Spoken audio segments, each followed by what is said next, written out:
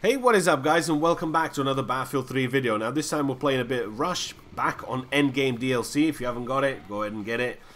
And I wanted just to see a lot more of Rush. I wanted to see how different it is from Conquest. I've always been a huge fan of Conquest, and 80% of the time I always play Conquest just because it's a lot more bigger maps and it's a lot more options for you to flank and do this and do that. And it's just, for me, that was just always my favorite. But lately I've been getting into Rush, and I wanted to see if there's a huge difference between Conquest and Rush. And I don't mean gameplay wise, I mean map wise. I just wanted to see what it is, because I remember in Bad Company 2 one of my all-time favorite maps used to be Laguna Presa, and I played that for about 3-4 weeks once the game came out. And I remember starting playing it on Rush, and I spawned on some guy and I'm thinking, where the hell am I didn't even remember where I was, because the map was so much different and so much new areas have been unlocked every time you played it on Rush. And I really enjoyed that, and I'm really hoping that in Battlefield 3 it was going to be the same, but it's not really that much of a difference. There is a little bit, but not much, so it's pretty much the same. So without further ado, I'd like to let you guys know that you could be winning a gaming headset and a gaming mouse in this video. I'll stick a link in the description so you can see the mouse, you can see the headset. I'll let you guys know what you need to do a little bit later on.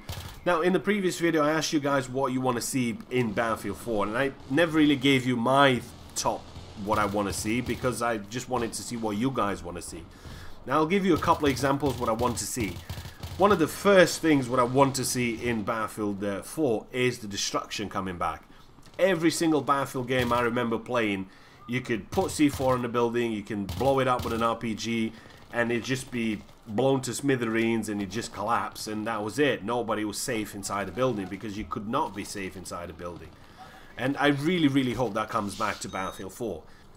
One of the other things I'd really like, imagine you're playing Operation Firestorm and you know it's a desert map. At some point, what if you have a huge sandstorm just all over the place, you can't see in front of you for a couple of feet, it's just for a couple of minutes, it's just going to be madness. I really hope that would happen. Or you're playing a snow map and it's going to be a huge blizzard, snow everywhere, and it's really cool. Any kind of map, thunder, lightning, that sort of stuff, some really cool weather effects. I really would like to see that happening in Battlefield 4. And I know it's not impossible for him to do, but I really hope that at some point that makes it into the game. Now, one of the other things that I really want is, obviously I want the same as you guys want, which is going to be the suppression, the sun, and that sort of thing, and just a bit more balance to the classes and stuff like that, because as we know it, the assault class is above everybody else. It's got the best guns, you've got a med kit, you've got an M320, you've got an X-bow, you've got a whole variety of weapons, and you do have the best weapons with the class. So unless you had the jump on somebody using the assault, or he can't aim or something like that, then is more or less he's got a chance of shooting you instead of you shooting him. So I really want that balance to come back. I really want the recons to be recons again. I remember playing Bad Company 2, and this brings me back to the Russian sniper again. Is one of my subscribers, every time I posted a video in Bad Company 2, I used to be on the Russian side, and I always used to be a sniper, because I really enjoyed playing it. It was a really good class to play with. If you really paid attention, you really gave it some time to get used to and learn it and stuff like that. And one of my subscribers said, hey, the Russian sniper is back on the battlefield, and that's how we all started. But overall, I'm really looking for a class balance. That's really one of the most important things, that you don't have useless classes such as Recon as it is now. I'm not saying it's completely useless, because you have the MAV, you have the ability to spot for your teammates. You do have a couple of things to put beacons if you're playing Rush and Conquest and stuff like that, and get your team spawn behind it. But as it is these days, there's not a lot of team effort going into Battlefield 3. Everybody's out for himself, and unless you're playing with friends and you're playing as a good squad and stuff like that, then nobody really cares, if you see what I mean. And I really want a little bit more team focus next time. I hope Commander comes back. I hope two-seater jet come in. I hope we saw that in the single player. You do have the ability to play as in a two-seater jet, so I really hope somehow that makes it in. How will it work? I don't really know. I mean, you have somebody manning the main gun, the miniguns, you have somebody manning like a TV missile or guided missile or something like that? Would you have somebody just manning the rocket pods?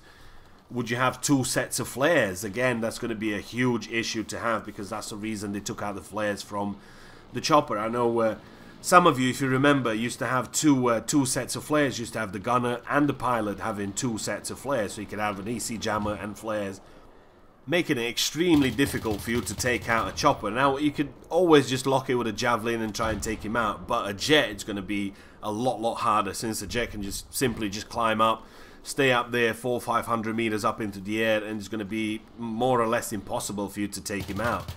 But I guess time will tell what's going to be happening in Battlefield 4, and like I mentioned in the previous video, I really hope there's going to be an alpha at some point in the summer, so we can test it and we can try it and see a little bit, and hopefully give them a bit more feedback and get stuff worked the way we want to. I am going to share the video with Battlefield. If they're going to watch it or not, that's entirely up to them. But I really hope they go through a couple of comments and read them, and they go, okay, well, this is what the majority wants, this is what the community wants. Let's get something done. Let's meet in the middle of something. Let's do something about it. And I really hope that is the case and that really happens. Now, getting back into the giveaway. The link in the description for the mouse and the keyboard. All you've got to do is tell me what you want above all else in Battlefield 4 and give the video a like. Simple. That's all you've got to do. And that's it. I'll leave the video out for about a week. I'll contact you via YouTube. I'll send you a PM. If you don't if you don't reply within, say, a couple of days, 3 days, I'll message you again. Sometimes I've had instances that people have not received the message, or somebody sent me a private message and said, hey man, I sent you a message a couple of days ago, you never replied. That's because I never saw the message.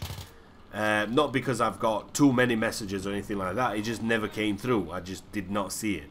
So I will be messaging you again, just in case you didn't see that message. Say, hey man, you've won something. Give me an address and I'll just go ahead and post it to you. That's about as simple as that. So that's kind of my little predictions for Battlefield 4. That's what I really hope to see in multiplayer. I really hope a couple of more things, but like I said, I'll make a couple of more longer videos and I'll let you guys know a little bit more of what I really want to see. But overall, that's kind of one of the most important things that I like to see in Battlefield 4, and I really hope some of that comes in. So we're coming up to the end of the video. Just before we go, I'd like to let you guys know that I have started playing some old school Battlefield games, and I will be posting some footage of it, some old school trollolot with some great laughs into them. And you got to remember that even back in World War II, you still had C4. Well, it was called TNT, but still, it do pretty much the same thing as the modern C4 does these days. So you can still have a bit of fun on the battlefield. That's regardless of what battlefield you're playing, you can still have a bit of fun with C4 or TNT, whatever it's called. So hopefully you guys have enjoyed the video. Let me know what you think, and I'll see you in the next one. Russian Sniper, out.